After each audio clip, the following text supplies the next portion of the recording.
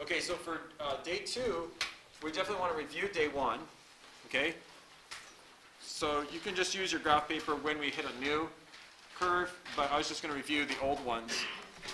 So here are some of the ones we've studied. The simplest graphs are like r equals 3. R equals 3 is literally a circle with radius 3 centered at the pole. That. So this is a circle, obviously, and it's centered at the pole. Centered at the pole. And the radius is, what's the radius? I don't know, maybe 3. Very trivial problem, right? But you can actually prove that r equals 3 is a circle of radius 3 by converting it into Cartesian coordinates. It's not worth our time. Okay? So that's like a lame, trivial example there. Okay, let's go on to our next example. The next example is when you have like theta equals a number, like pi over 6. So what it means is you're supposed to sketch along the pi over 6 ray, and it doesn't say what r is. So I guess you're just going to have to put every possible r on here, including the halfers and the negatives. You see? So what ends up happening is you get the line with passing through the pole. So this is basically a line with slope. And to get the slope, you would actually need to do a tangent, because this represents inverse tan of y over x equals pi over 6. So if you tan both sides, you get y over x equals root 3 over 3. And therefore y is root 3 over 3x. So your slope is root 3 over 3 passing through the pole.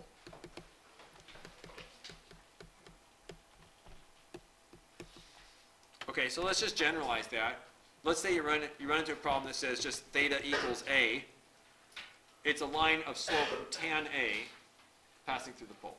So it's a line with slope tan a passing through the pole. The easiest way by far to do these is to convert them into rectangular, these lines. Okay? All right, next would be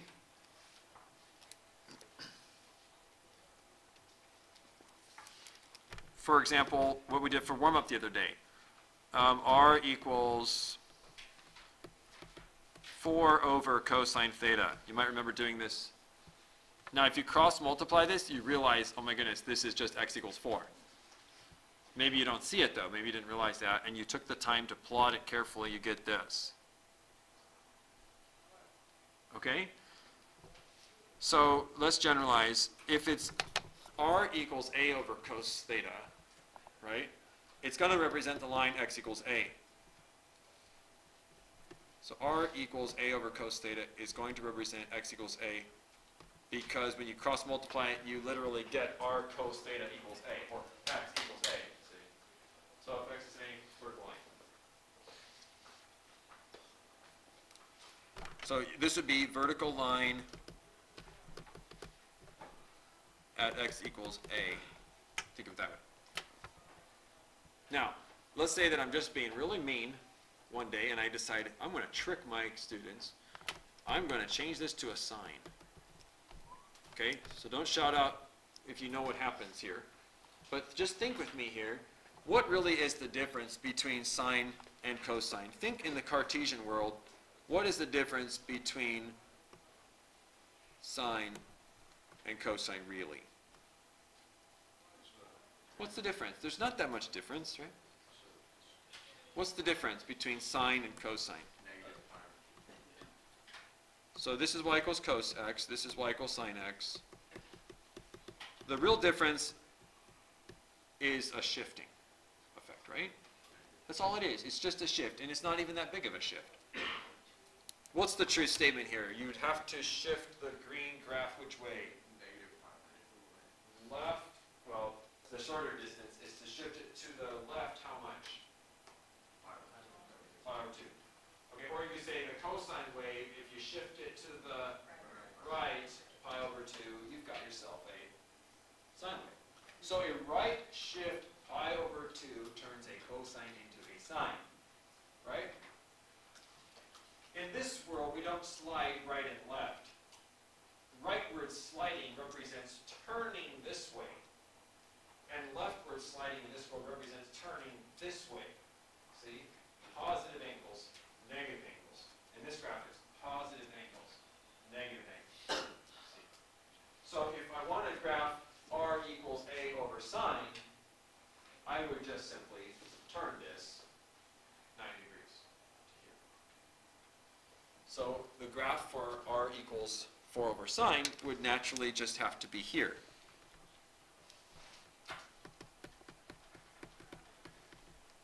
It's a 90-degree rotation. It corresponds to a right shift 90 in the Cartesian world.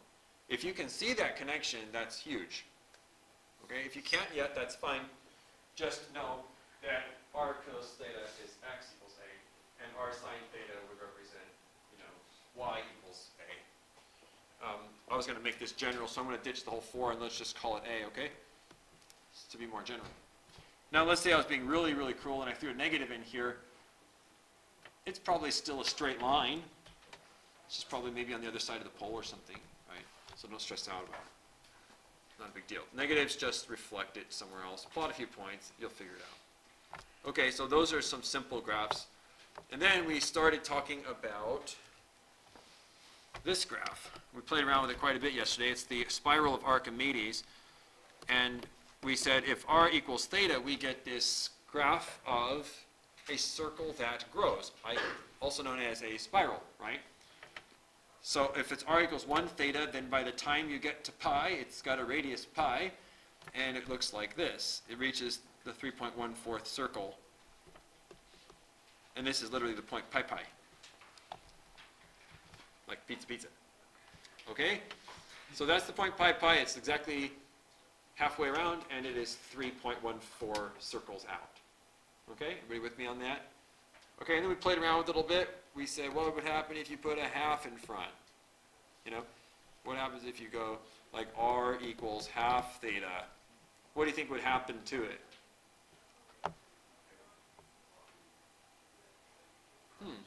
I thought you guys knew that. The radius has been diminished to be half of what your angles are. So, for example, it would no longer contain the point pi pi.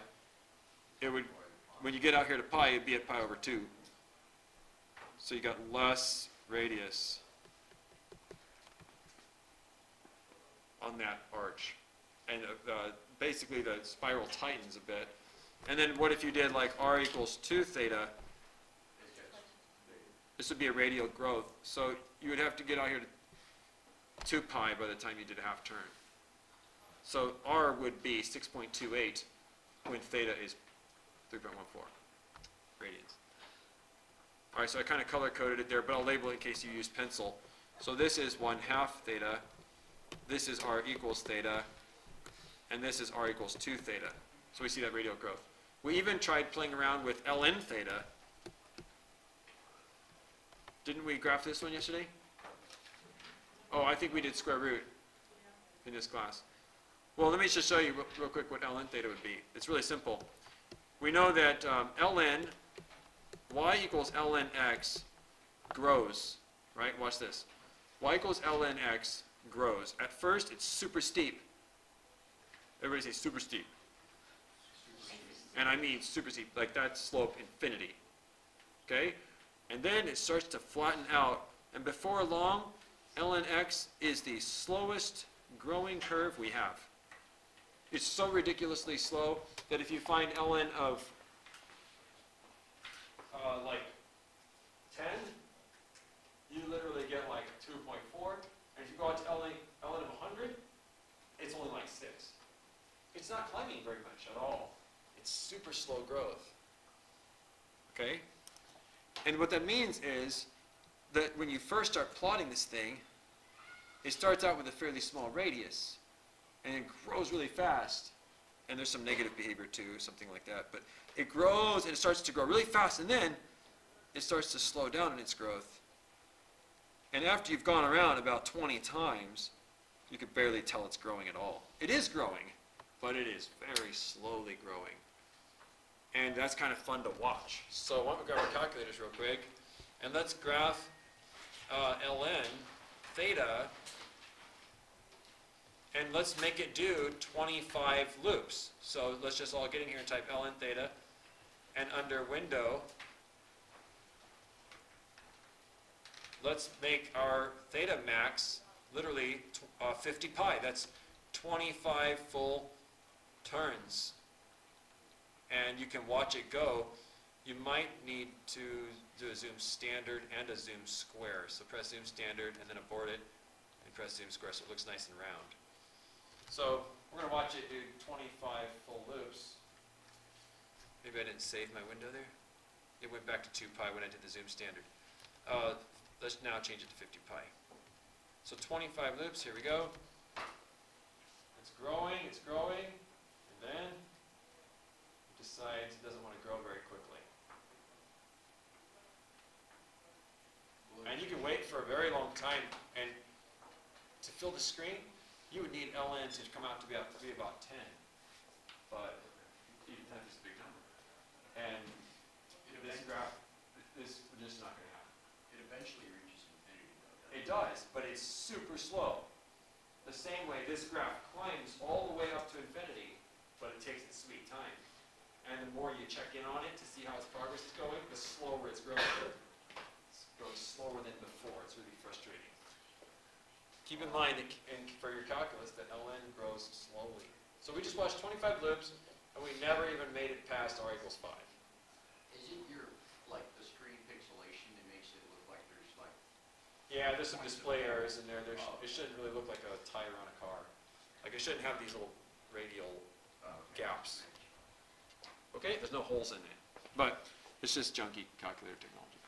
Okay, yeah, okay, so I hope you learned something there, that the growth can be affected by the function. So now let's go to another one. Another one we can graph is, and I think we did this yesterday, r equals sine theta, or did we do cosine? I can't remember. We did sine? Okay, so yesterday, one of the conclusions you could have drawn, if you'd gone home and thought about it, is that if you ever see r equals a sine theta, it's a circle. And it's a circle that has diameter a, actually. So I'm going to draw this.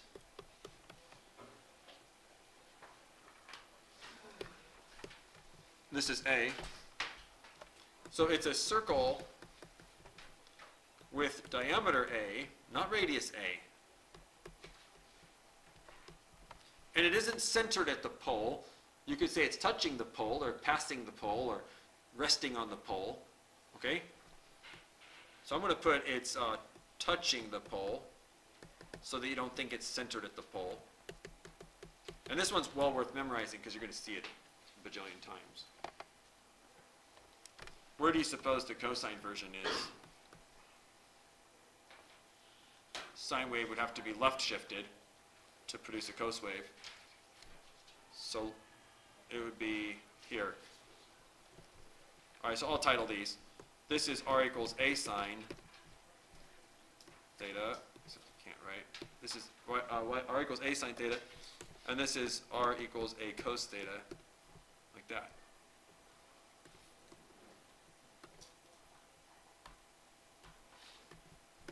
Okay. Pretty neat. So what does a represent? Not the radius, but the diameter, right? So obviously the bigger the a, the bigger the circle. Let me ask you this. If I were to throw a negative in here, right? Let's say it was a sine, and I just put a negative outside, just to be mean. What happens? Different quadrant? Yeah, that's a very good way to say it. It's going to be in a new place, but it's not going to be a new shape, right?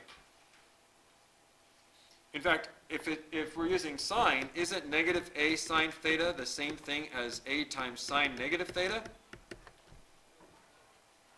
It's an odd function. So you could take that negative and put it all the way inside like that, and just think of it as graphed backwards. So it's just going to plot backwards. It's probably just down here, you see. And your first guess on these things is usually correct, but you can easily verify by plotting 1 or 2 points, or if you're really desperate, cheat and look at the calculator screen, okay? Okay, so don't stress out about negatives.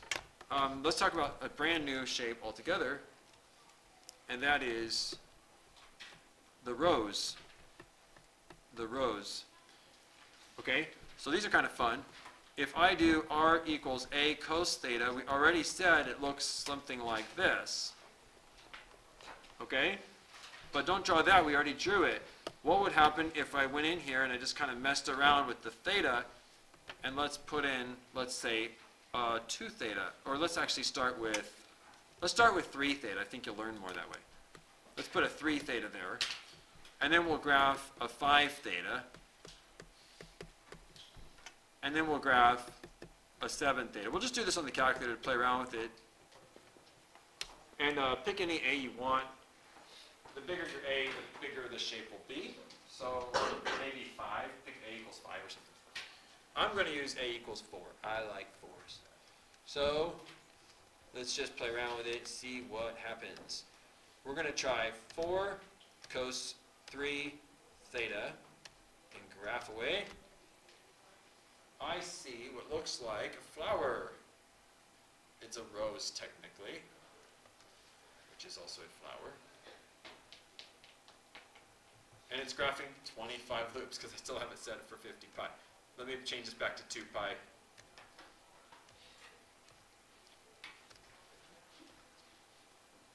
There you go. And I'm going to zoom in 1 time. Yeah, never mind. Doesn't look as cool. Okay, so it looks like having a 3 theta here produces 3 petals on my rose. Let's try 5 theta. Conjecture, please. 5 petals. 5 petals. Thank you. Let's see if he's right. Very cool. Starfish. Very cool. Oh, notice these are cosines, which are even functions. See the polar axis symmetry? It looks like sort of an x-axis symmetry there. That's because these are even functions. 7 theta. Let's give it a try. 7 petals probably, right? Graph away. Very cool. 7 petals. Can you make a function like that behavior? What's that? Like that's sort of like a closed shape. Could you make that function have n behavior so that it like, you know, approaches infinity or negative? You could. Yeah. I made my A7 so you can see it better. So what is the A, guys? No, a It's is kind of like a diagonal. Well, it's more like a radius. it's the radius of every petal of the pole. The Okay. length. Yeah, so if you look really closely, like if you click on trace, you'll see that your cursor is blinking right here at 7, 0. Let me detach the screen so you can see the bigger version. If you press trace, you'll see your little cursor is blinking right there, and it says 7, 0. See? So the right-hand side of this petal is at 7, and my A is 7. I chose 7 cos 7 theta. So that 7 tells me the petals, number of petals, and that 7 tells me how long each one is. So they're all radius 7. So the flower has a radius 7, and there are 7 petals. And if I go in here and change this to 5 theta, I said I was going to get 5 petals, but look, the radius is still 7. So I'll press trace to show you. We don't use trace often, but here it shows us that x is 7 and y is 0. So it's blinking right there on that petal. The length of the petal is given by A. The number of petals is given by that number next to the theta. That's a pretty simple conclusion. Okay, now we've got to be real careful when we make conjectures in mathematics. So far, it would appear that if there's an n here, this is the length of a petal, or you could say the radius of the rows.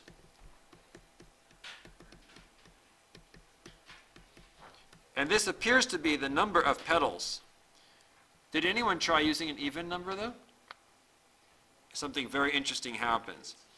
So this is the number of petals if n is odd. Let's see what happens if I use like a 2 theta or a 4 theta. Let's see. So I'm going to go in here. I'm going to keep that 7. That's the size of the petal. I'm going to get in here and do a 2 theta. I'm expecting 2 petals, right? But watch. 4 petals. Interesting. 4 petals. And if I make it a 4 theta, you might expect 4 petals, but we actually get 8 petals. So you got to be real careful in math to not use inductive reasoning too much, right? You don't want to look at something and say, oh, well, it works for 1, 3, and 5, and I got 1 petal, 3 petals, 5 petals. 7, I predicted it'd be 7 petals. There were 7 petals. Yes, but did you try even numbers? No, you didn't. Turns out the rule's different. You get double the petals when you use an even number there. You understand? It's very important. Don't use inductive reasoning if you can help it. There's a time for inductive reasoning. We'll talk about it in section 11.4. Okay? So it's technically half the number of petals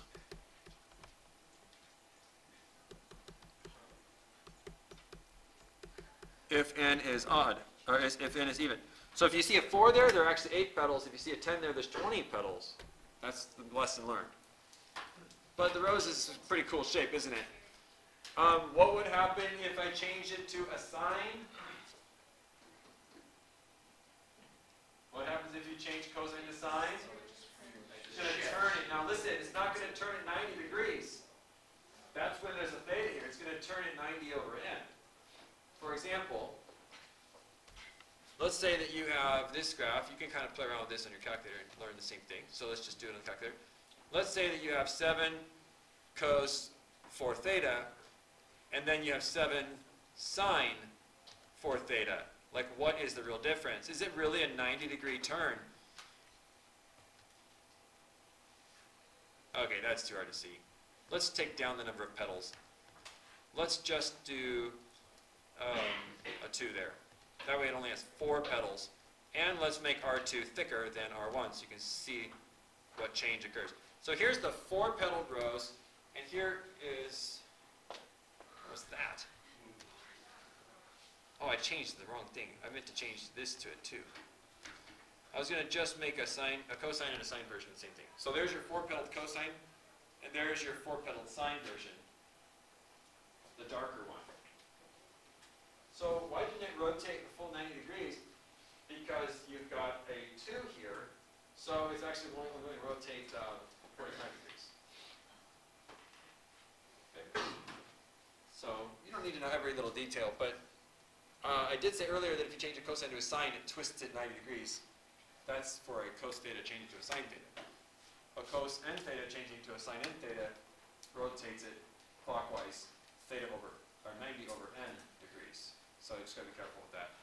Not to take your logic too far. But I don't want to stress out about sine, right? It's still a rose. It's just turned a little. And we're going to test for symmetry on Monday anyway. So we'll get the symmetry when we test it.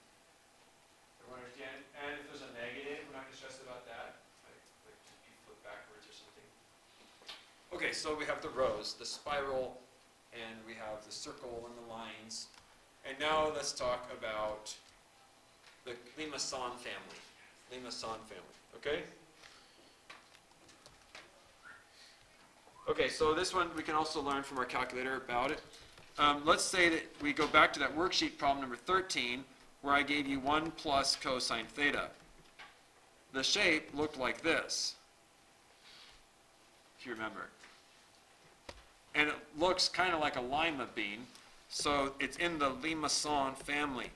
It's a French word, and I don't speak French, so I'm not sure exactly what it means. And our French speakers are gone today because of the wedding. I'm sure it's a very common word. I don't know. I think lima bean, because it looks like a bean. Now, this particular Limaçon is called a cardioid because it looks kind of like a heart. It's got a little cusp right there. Okay, and that cusp hits the pole perfectly. Okay, so you could just put cusp at the pole. The cusp is right on the pole. Now let's play around with the numbers. Let's say that this is an A instead of a 1. What do you think just changed? What do you think just changed? A is going to affect what about the shape? Is it going to change the shape? No. No, A is a number, let's say, 5. What's going to happen? Would it shift? No shift. The size is going to grow. So you could get this on the calculator. Let's just try graphing 1 plus cos, and then we'll do 2 plus 2 cos. Okay? So let's see here. We're going to do 1 plus cosine theta. Let's delete R2 here. We don't need this. And you can see the little guy there. He's really small. And then we can go in and change it to 2 plus 2 cos. 2 plus 2 cos. It's a little bigger, right? And then you can do 5 plus 5 cos. Oops, 5 plus 5 cos.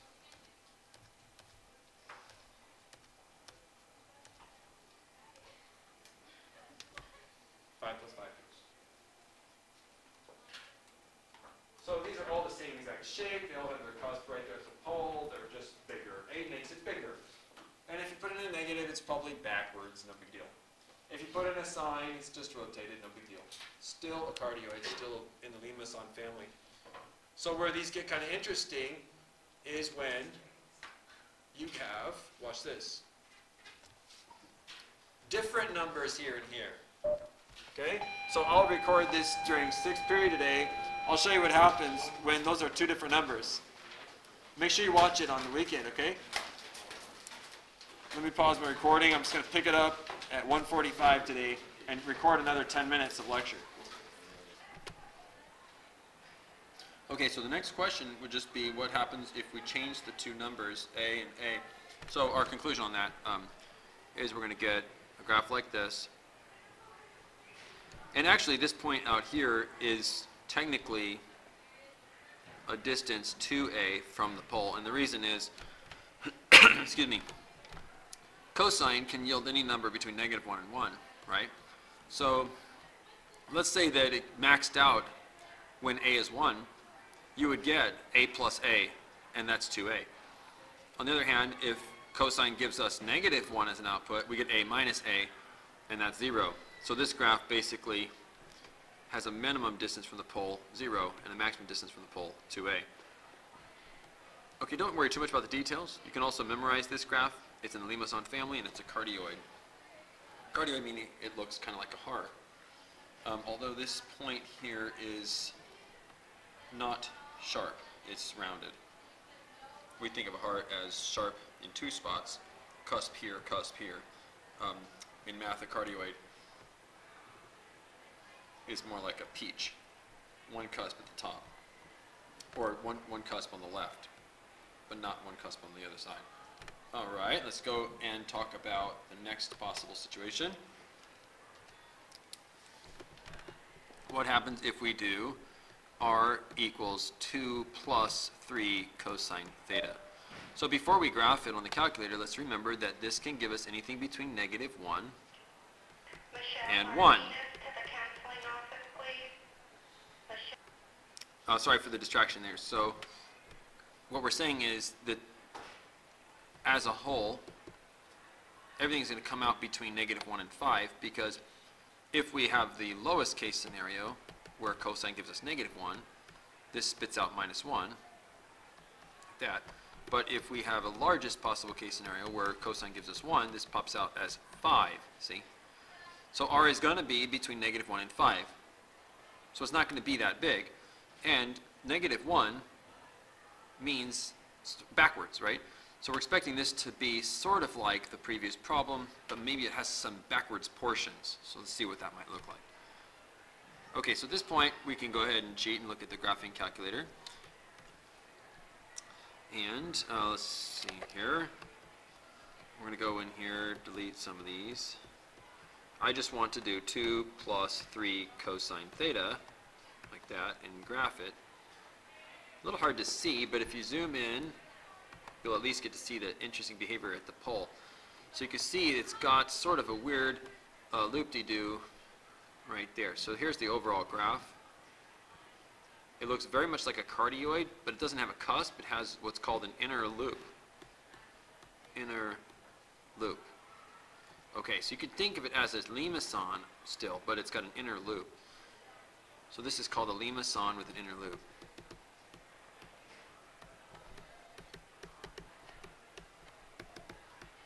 Inner loop. Okay? So it looks kind of like this. The size of the loop, the inner loop, and the size of the overall thing depend on the values of the numbers. Okay, now these numbers don't have to be 2 and 3, of course. They're just any A and B, so let's generalize this. The idea is if B is bigger than A is, then we have these inner loops. So it's kind of fun to play around with the numbers. You could try doing 2 plus 3 cos theta, you could try 2 plus 4 cos theta, 2 plus 5 cos theta, and so on. And this will help you basically understand how A and B take their role in shaping the graph. So let's try it real quick. So just for fun, let's clear this off. And let's go back to our zoom standard here. And I like zoom square also. So nice and round. That's 2 plus 3 cos theta. Let's try 2 plus 4 cos theta and see what that does. It's bigger and has a bigger loop. And let's exaggerate. Let's do 2 plus 8 cos theta. Everything's bigger. Bigger loop, bigger inner loop. Let's turn off everything except that last one I drew. Big graph, big inner loop. Okay, so those that have an inner loop are those where B is bigger than A. Again, if there's negatives involved, it might be backwards. If it's cosine, or excuse me, if it's a sine instead of cosine, it could be rotated, right? No big deal. All right, now let's play around with problems where the B is smaller than the A. All right, so let's go back to the drawing board here.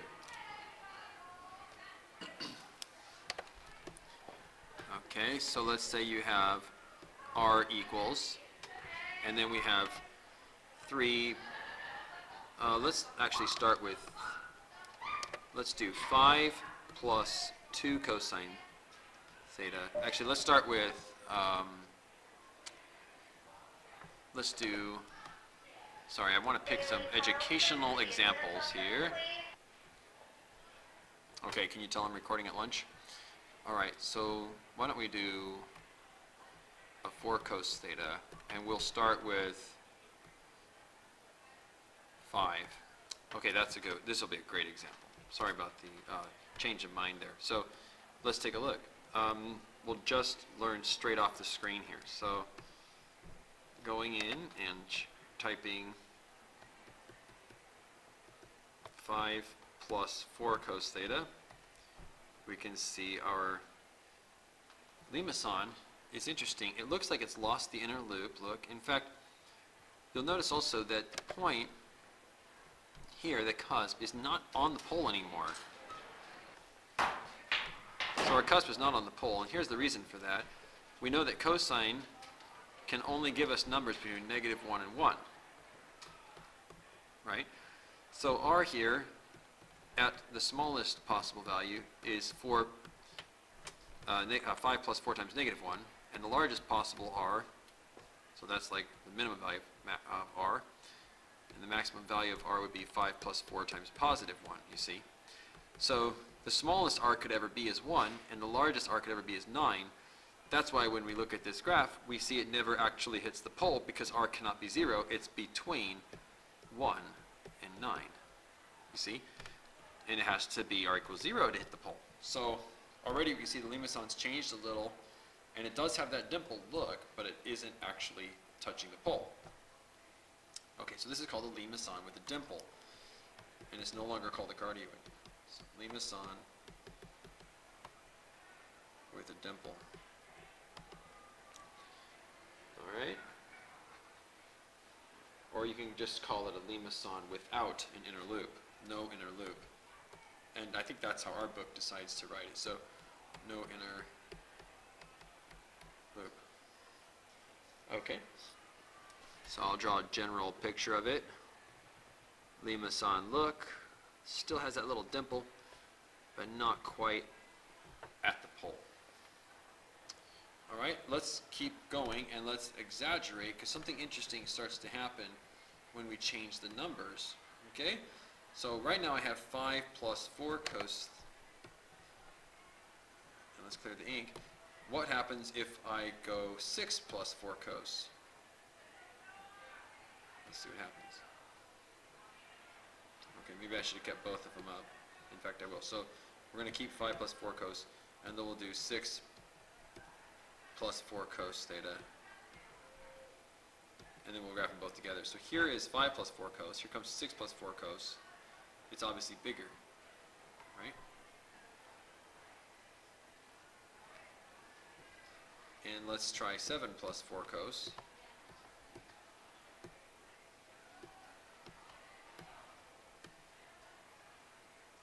It's not only growing, but you'll notice that the dimple is starting to vanish. So I don't know if you can see it or not, but let's zoom in a little bit. Right over here. There's the first dimple. There's the second dimple. There's the third dimple. It's less indented. Okay, so that's very interesting.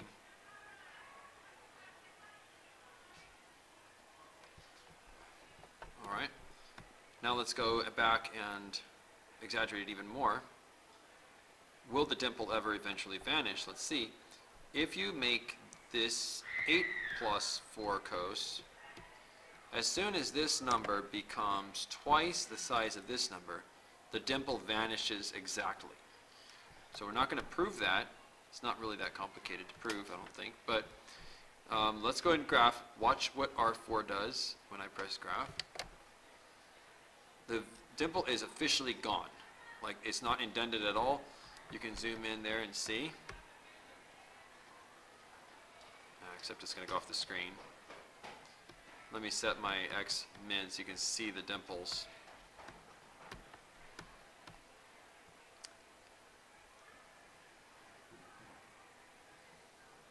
The dimple is now gone. Completely gone. Okay, so that is the moral of the story. So what happens when you continue to make a problem like R equals A plus B cosine theta, where A is bigger than B? What happens when you continue to make A bigger and bigger? Once A reaches 2B, the dimple vanishes. Okay, so then you might ask, well, what happens if you keep going, right?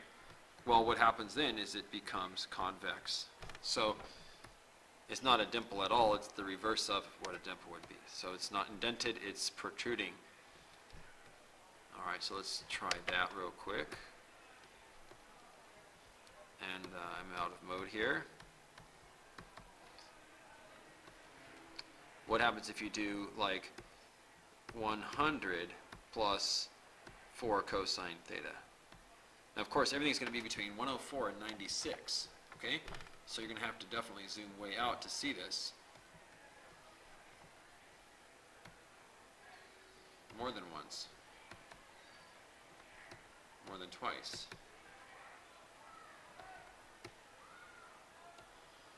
Let's just do a window sizing of our own. We'll just go negative 100.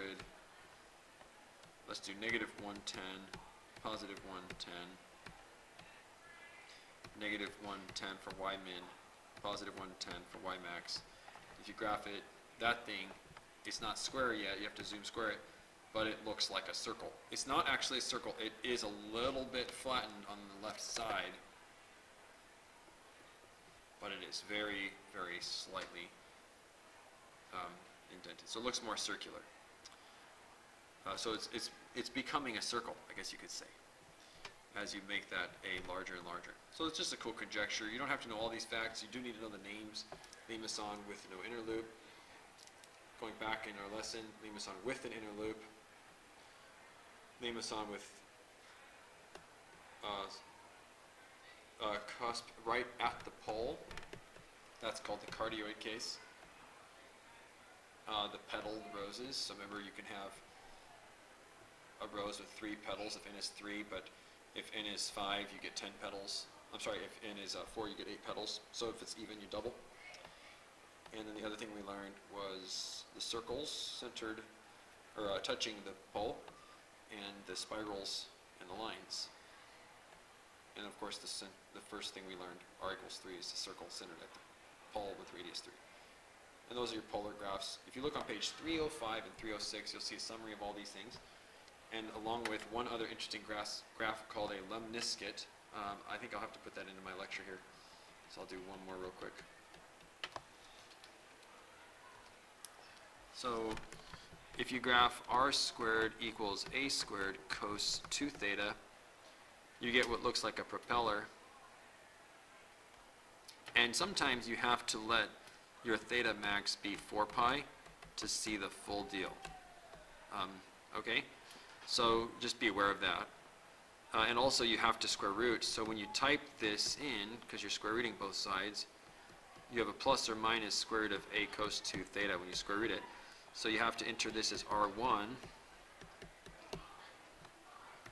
and r2 to see the full graph. But it looks like a propeller.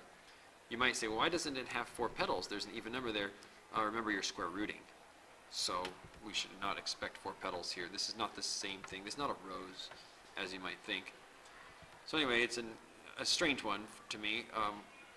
But this is called a lemniscate. L-E-M-N-I-S-C.